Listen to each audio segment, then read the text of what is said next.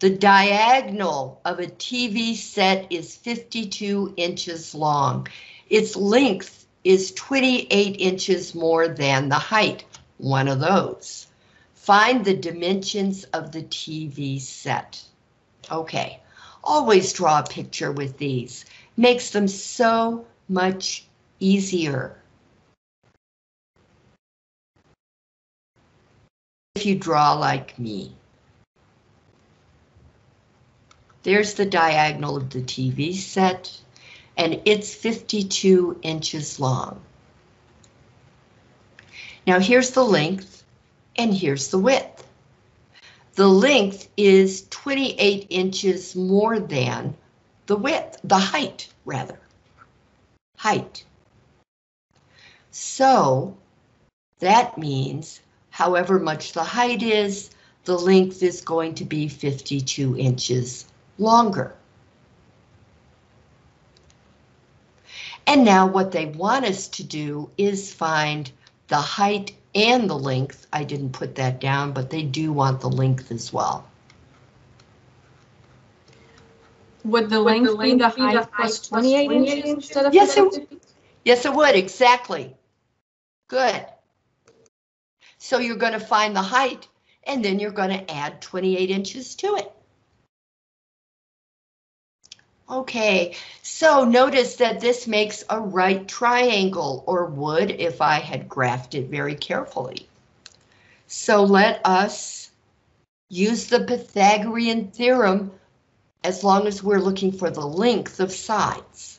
So a squared plus b squared equals c squared. This is a, usually. The vertical side is usually A, the horizontal side is usually B, and the slanted side, the hypotenuse, is absolutely always C. Okay, you could call that B and that A if you want to, but C has got to be the diagonal. All right, so, but I wrote down the wrong thing, it's 28. Rescued from a fate worse than death. 28. Okay. So here we go. A is going to be h, so I'll have h squared plus the length, which is h plus 28 squared equals c squared, which is 52 squared. Well, we're definitely going to need a calculator here. So 52 squared, I have no idea.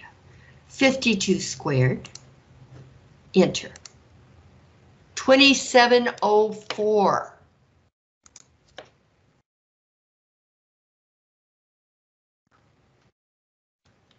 Well, I really should have checked out 28 squared too. We're going to have h squared plus h plus 28 times h plus 28.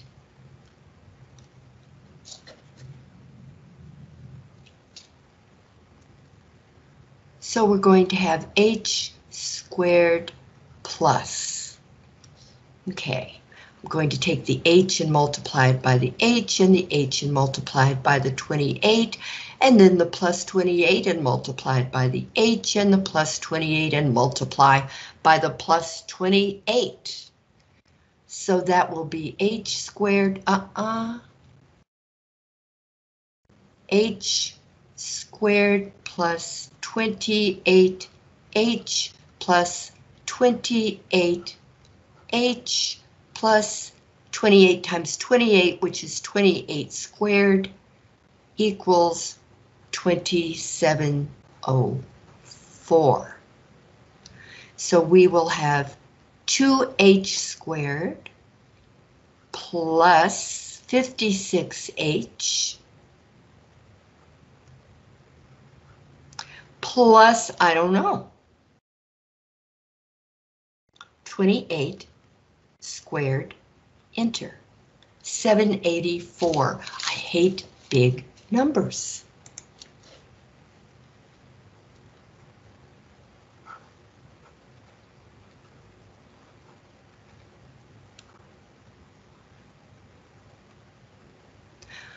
Okay, this is a quadratic, which means we pull this 2704 over here. I'm going to subtract that from both sides. 2h squared plus 56h plus 784 minus 2704 equals 2704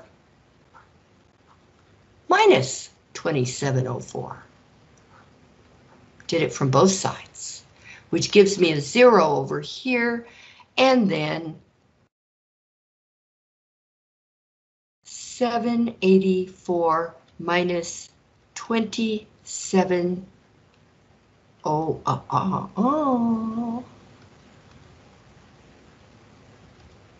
Delete, delete. 4. Thank goodness for delete. Enter.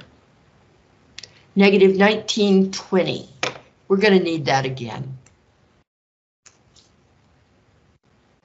Minus 1920. So 2h squared plus 56h minus 1920 equals 0. Now, whenever you factor, you have to pull out a common factor when it's there, and it definitely is here. So this will be 2 times h squared plus 28h plus half of negative 1920, which is why I'm glad I kept it around. We're going to have that divided by 2. Enter. Negative 960 or minus 960.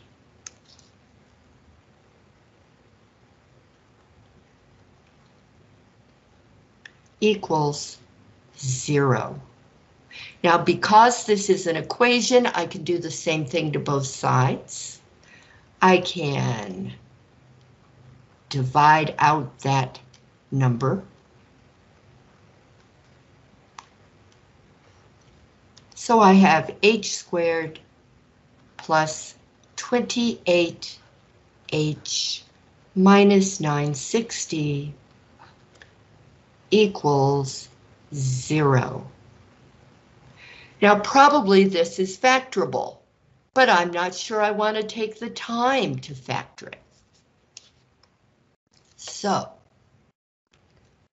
we're going to use the quadratic formula.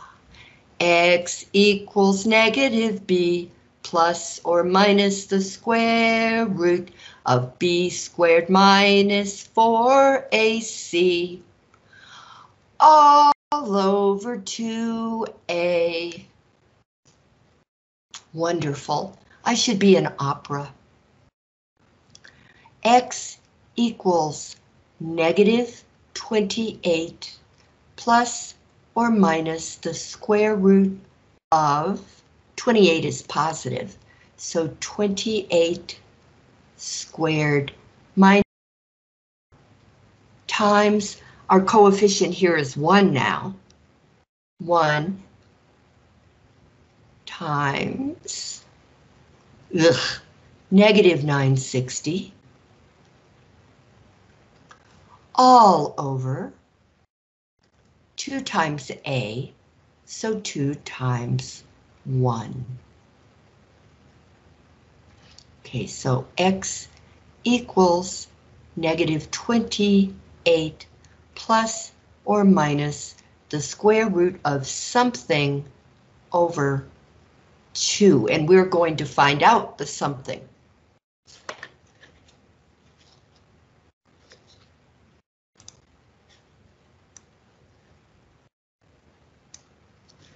Clear. I want Okay, 28 squared minus 4 times 1, that's still minus 4, times negative 960. Okay, 28 squared minus 4 times negative 960, enter. That'll be 4624. Let me write that down first.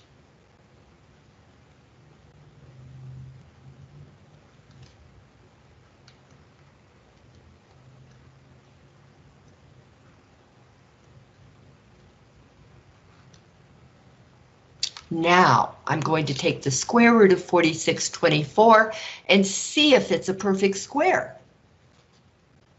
And I'm betting it is.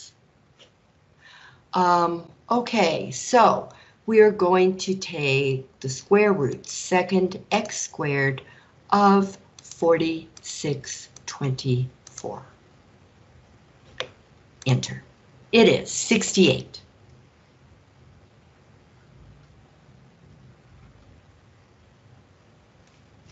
So x, let me move this over.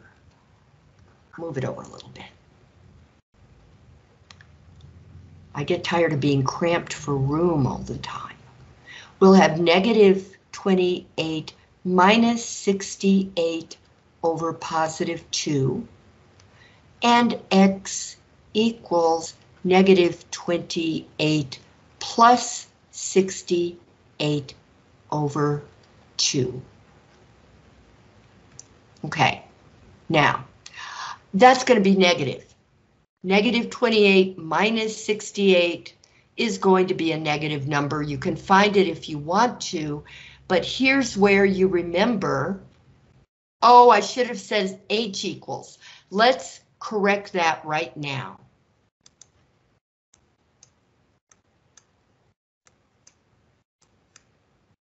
Because there ain't no x in the problem.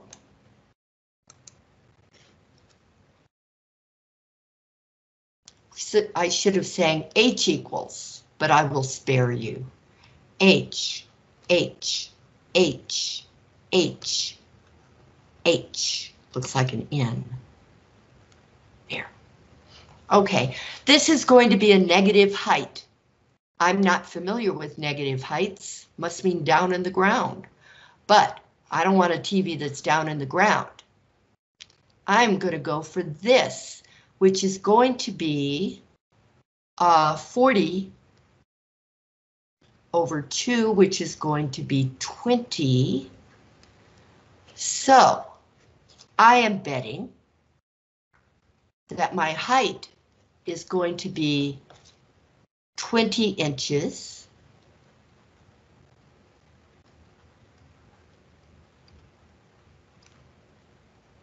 And my base, the length, is going to be h, 20 plus 28, which is 48. Does that look right? Oh, we could always square that, add it together, see if we get 2704, but I'm not sure I care that much. What a terrible thing to say. But I want to go on, I want to move on. So that's the right way to do it anyway. Or you could have factored it. Just the fact that you get a nice round number over here means you could have factored it. But I just didn't have the patience. Also, I wanted to review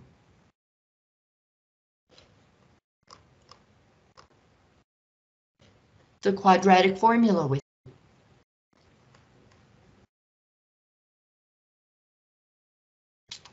Okay, now these are hard, and I remember when I was a student, I felt so glad to master it. Once you get it mastered, you realize it's not hard, but until you do, it is hard.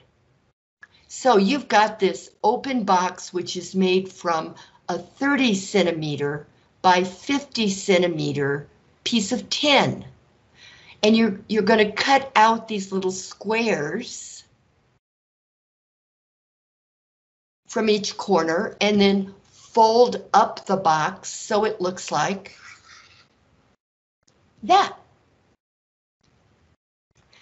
The area of the base of the box is 924 square centimeters. What is the length of the sides of this little bitty guy right here? We have to find X. Well, notice that if you make the base of the box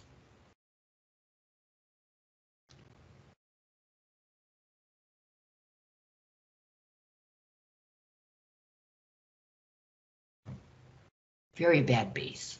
Anyway, notice that for this length, you've got to take off an X from 50. It was 50, but that much got cut out, and then that much got cut out, and I'm calling that length X.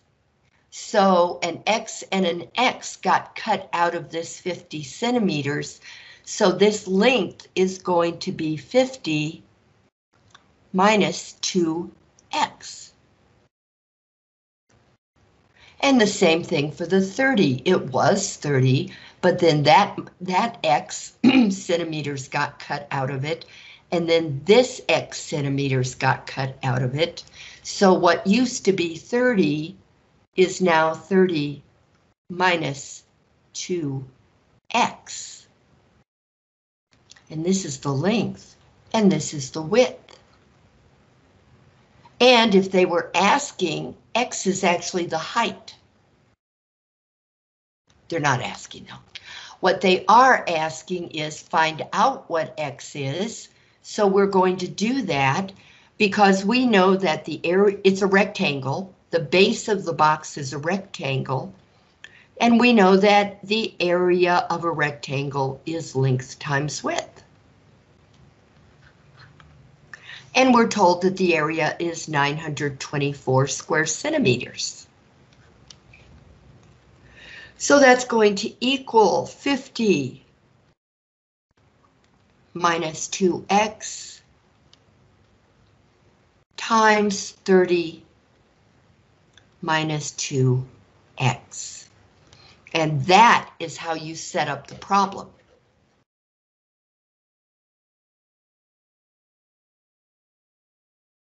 So we'll have 924, although I bet you can handle it just fine from here. We will continue with the word problems next time, because we have to do these, which are based on analyzing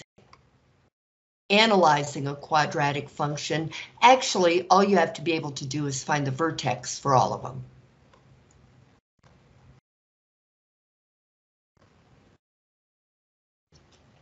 So I bet you could do it yourself tonight.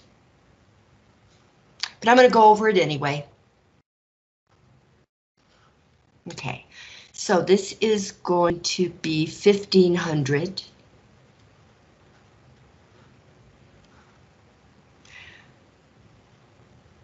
minus 100x, didn't mean to leave it red, minus 60x plus 4x squared. So 924 equals 4x squared minus 160 x plus 1500. And then I subtract 924 from both sides. So I can get a 0 over here, but I have to do it over here as well.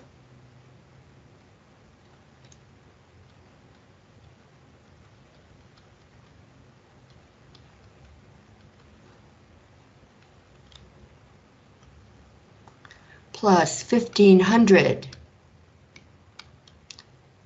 1,000, no, 100 minus 924. Enter. Now I'm guessing that I said 924. Yes, minus 924, that's going to be 576. Positive, because the bigger number is positive.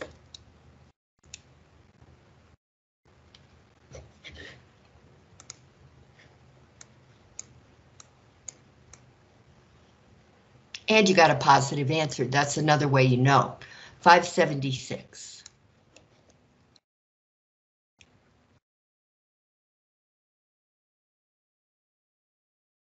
All right, now I'm going to pull out a GCF. I know 4 will go into there. Let's see if it'll go into here evenly.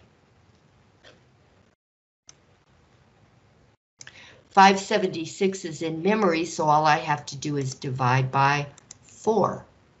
Enter. And it does. 144. All right, so we'll have 4 times x squared minus 40x plus 144. And I'll divide out the 4. And divide out the 4. Boom, that's 0. This cancels. Or it turns into 1. Either way, that's why canceling works.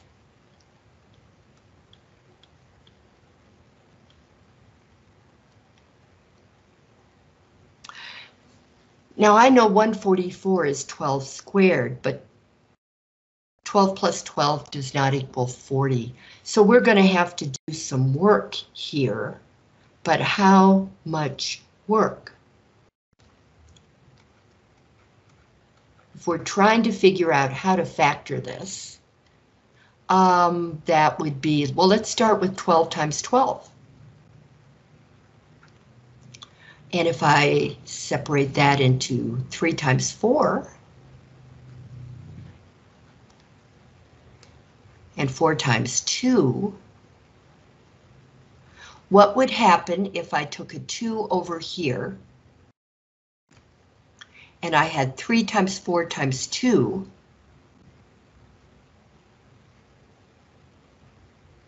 that wouldn't work. That would give me 24 times 24. No, okay. If it's not easy to factor, I now have a great tool. And it has an x in it. X equals negative b plus or minus the square root of b squared minus 4ac all over 2a. And that's going to equal, now be careful here because your b is negative.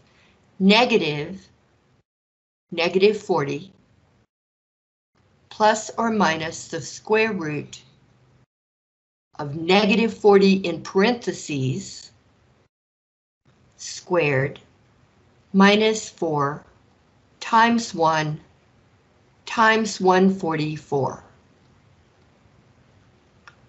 over 2 times 1. That's much too small, so let me write it again. Equals negative 40, which is positive 40, plus or minus the square root of negative 40 squared minus 4 times a times c over 2 times 1, which is 2. Okay, so I will, what I like to do is I don't like to do it all in one step because it's too easy to make a mistake. So I like to figure out what it is under the radical first and kind of do it in steps because it's cleaner and I don't have to worry about combining steps. Okay, so what is this going to be? It's going to be parentheses. I've got to pull it all the way up. Okay. I'll make it big again in a minute. All right, 40, positive 40. We're going to have clear 40 minus 4 times 1 is still minus 4 times 144. Oh, 40 squared. Crap. I didn't say that. 40 squared minus 4 times 144. That's negative 40 squared, but don't tell anybody I did it that way.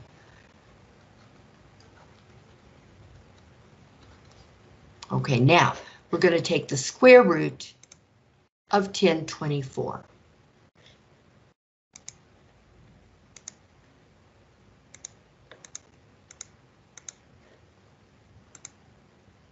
$32.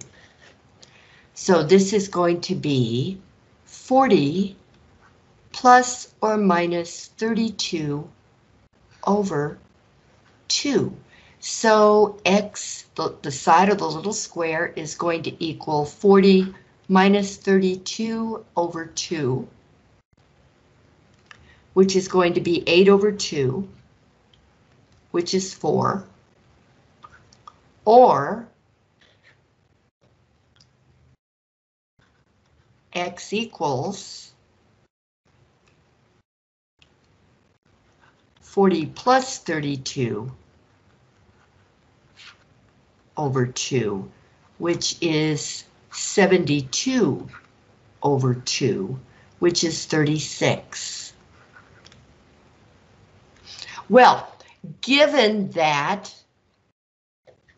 this side is only 30, what would happen if one side of the square was 36 inches, which would be longer than the whole height? Can't happen. Doesn't make any sense in this context. So sometimes both your answers can be positive, but one of them won't make sense in a word problem. 4 centimeters definitely makes sense. So the side of the little centimeter there, the side of the little square there is 4 centimeters. Now, as it is in this homework, there are only 2 problems. So you now have all the homework for, going back to analyzing quadratic functions, and the homework for word problems based on solving quadratic equations. Next time, we're going to do word problems that deal with finding the vertex, maximizing and minimizing real life quantities like minimizing cost and maximizing profit. All right, that's what we're going to be doing next time. See you then. Hang around if you have questions. In looking at the modules on Canvas, on my end, I don't see where week 7 or week 8 have been added. Uh-oh. They've been added. I just didn't publish them, so thank you. Okay, thank you. I'll do that first thing.